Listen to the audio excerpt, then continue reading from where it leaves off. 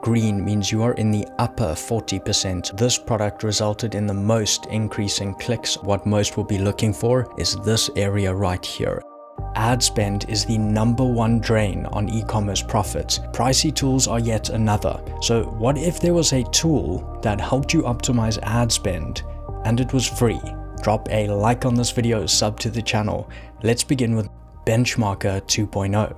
Benchmarker by Perpetua is first going to provide you a summary of your advertising performance. The first selection you can make is between month-over-month changes and benchmarks. It is best to start with month-over-month changes. How are your ads performing in this month relative to the prior month? At the top, you will see your best performing metric and the worst. The click-through rate overall is 0.21%, and we can see the month-over-month change of 0%, or ACOS up 17.85% from the prior month. But what about relative to all your other competitors? That is why Perpetua has included the Benchmarks tab. Clicking this, you now have a scale. The dot represents where you sit on the benchmarking scale. Anything in the red, this would mean that you sit within the lowest 40% of your competitors. Anything in the yellow means you are within the middle 20%, and anything in the green means you are in the upper 40% of your competitors. If you're in the red, this is low performance, yellow, medium performance, and green, good performance. If we turn month-over-month changes on once again and shift our focus to the performance funnel, this is going to break down in much more detail how your Amazon ads are performing. Firstly, the overall number of impressions. An impression is any time a customer has seen your ad. Does not mean they've clicked on it, but it was visible to a customer. So this is usually a very big number. We can also see the month-over-month change here. But this is where the benchmarker becomes very valuable, because now we can also look at click-through rate. And click-through rate simply means when you get impressions, when your ad is in front of customers,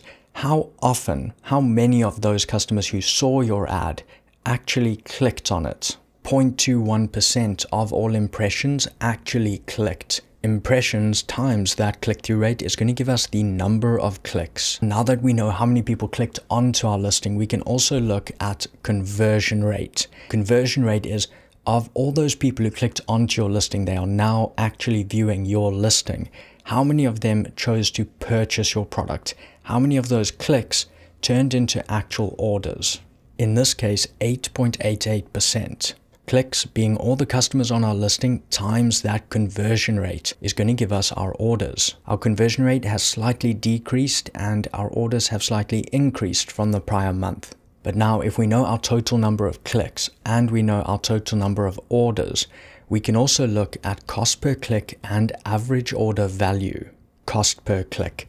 This is on average how much you're paying Amazon per click of your ads. On average here, we are spending $1.10, slightly up from the prior month. But if we times all the clicks by the cost per click, then we have our total ad spend.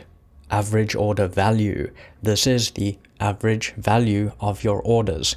In this case, 54.24. We can then take the total number of orders times the average order value and we get our total ad sales. And once we have the total ad spend and the total ad sales, we can actually deduce our ACOS, which is our advertising cost of sales, or ACOS for short. And ACOS is ad spend as a percentage of all ad sales. So it's saying out of all ad sales, all the revenue driven from ads, that big amount of money, how much as a percentage of that big amount are we spending on the ads in order to drive all of that revenue? Of course, you want to be spending a smaller percentage of all that revenue. And that's why you'll often hear that people are aiming for a lower ACOS. We can simply take total ad spend divided by total ad sales times 100 and we get our ACOS. In this case, 22.84%, and this is significantly up from the prior month.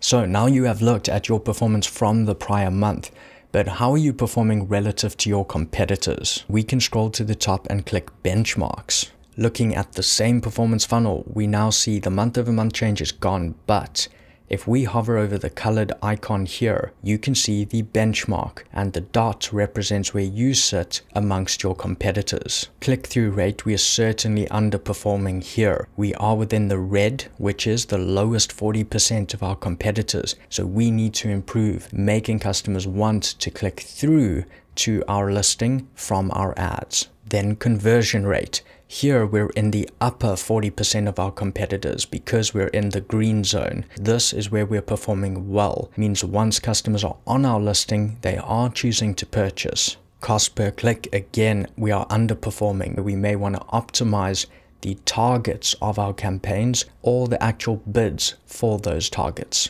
And ACOS. Here we're in the middle 20%, and ACOS is a result of everything else that we have looked at here. In this case, our underperformance in click-through rate and cost per click could be the result of our ACOS performance. The second big new release from Perpetua is actually within the benchmarker, but this is the performance matrix.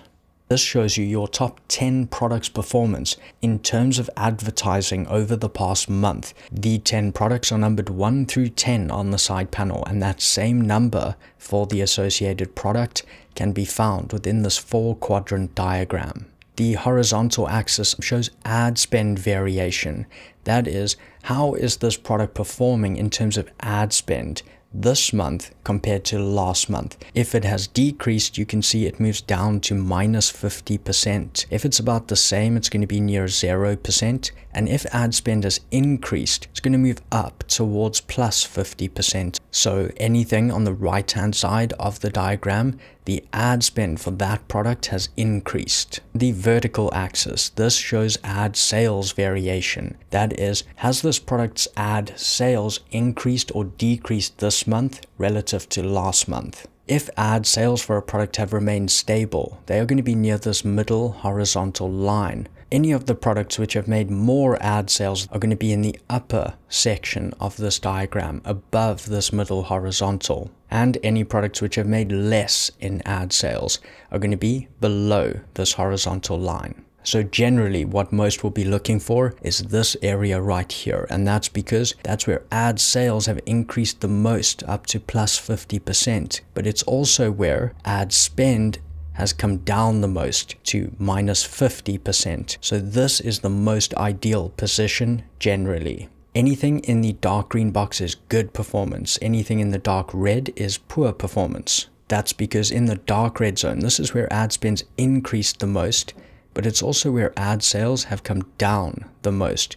So this is the least desirable position. The lower left or upper right quadrants show mixed performance, and that's because lower left, for example, this is going to show a massive decrease in ad spend, but also a massive decrease in ad sales. The upper right is a polar opposite. This is where your ad sales have gone up drastically. That's very good, but your ad spend has also gone up drastically. Lastly, on the diagram, the size of the circle for that product actually indicates the amount of ad spend for that product specifically. Smaller circles indicate those products you're spending less on overall, while the biggest circles are the products you're spending most on. The minimum and maximum is also indicated for you here. For example, the max is 10,920. That means for the biggest circle, which is clearly product number 1, we are spending 10,920. You can then look at each product individually in much more detail. For example, product 1 is actually very important for us. This is where we're spending the most, and while ad sales have gone up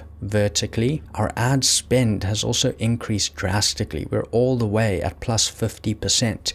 So perhaps we want to know why that ad spend has increased so much. Well, we can come over to the left panel and simply find number 1, which is doormat, and click on it to reveal all these other metrics. It de-highlights all the other products, so you know you are specifically looking at this one. Here we can see our ACOS is actually up 58%, and then we can look at why. There's 2 potential areas here. Conversion rate. It is minus 43% compared to last month. And this means once customers are on this listing, they are not choosing to buy as much as they did last month. And then we can go look at, did we make adjustments on the listing to the images, bullet points, etc. Or we can look at cost per click. This is also up almost 11%. Have we changed something in terms of the targets within our campaign or our bids on those targets? So in this way, you can look at your top 10 products performance in terms of ads month over month, then dig into them and address those that are most negatively impacting your overall performance, or look at what you can replicate with your best performing.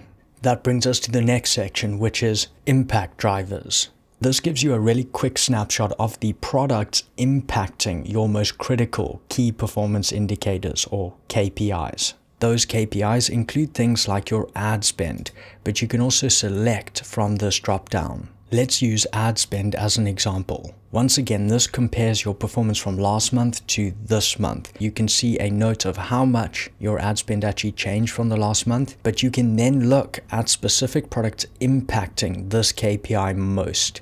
And you can look at it in 3 different ways: waterfall, table, and tree map. I'm going to use table to start. Additionally, you can also filter these results. For example, perhaps you only want to see products with ad spend that is greater than $2,000 apply. But I'm going to remove that for now. You can then look at each of your products, what the ad spend is this month, how is that relative to last month. For doormat, we're up 500% in terms of ad spend from last month. Most importantly, you can look at impact. How did this impact our change in ad spend for our account overall? How did this individual product affect that? And the impact was 67%. So in this way, if you know that your ad spend overall is going up significantly and you need to address that, you can use impact drivers to actually find the product most responsible for that. Scrolling across, you can also see all these different KPIs for each product. I've just shown you this for ad spend, but we could also do the same for clicks to find the products getting the most clicks or the least. Now that we've looked at the table format, you can also view the same data, but in waterfall form. The largest waterfalls show those with the biggest impact. Green is going to indicate that this KPI has increased, whereas red shows this KPI has decreased. Hovering over any of them shows you the specific product that waterfall is related to.